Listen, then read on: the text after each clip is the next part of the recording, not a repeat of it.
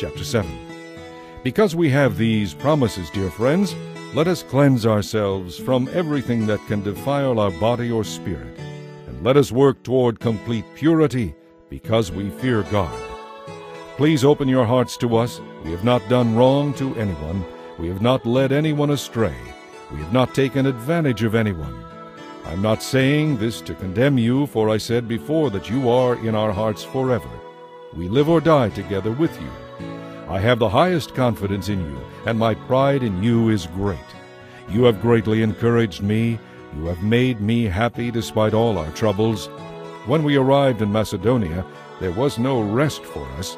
Outside there was conflict from every direction, and inside there was fear. But God, who encourages those who are discouraged, encouraged us by the arrival of Titus. His presence was a joy, but so was the news he brought of the encouragement he received from you. When he told me how much you were looking forward to my visit, and how sorry you were about what had happened, and how loyal your love is for me, I was filled with joy. I am no longer sorry that I sent that letter to you, though I was sorry for a time, for I know that it was painful to you for a little while. Now I am glad I sent it, not because it hurt you, but because the pain caused you to have remorse and change your ways. It was the kind of sorrow God wants His people to have, so you were not harmed by us in any way. For God can use sorrow in our lives to help us turn away from sin and seek salvation. We will never regret that kind of sorrow. But sorrow without repentance is the kind that results in death. Just see what this godly sorrow produced in you. Such earnestness, such concern to clear yourselves, such indignation, such alarm, such longing to see me, such zeal, and such a readiness to punish the wrongdoer.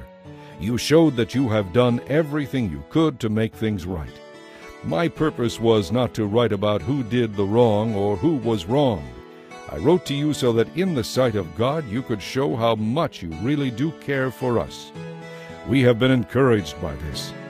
In addition to our own encouragement, we were especially delighted to see how happy Titus was at the way you welcomed him and set his mind at ease.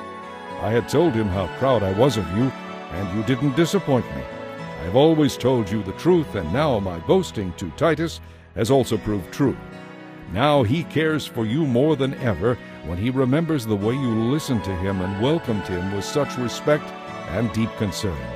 I am very happy now because I have complete confidence in you.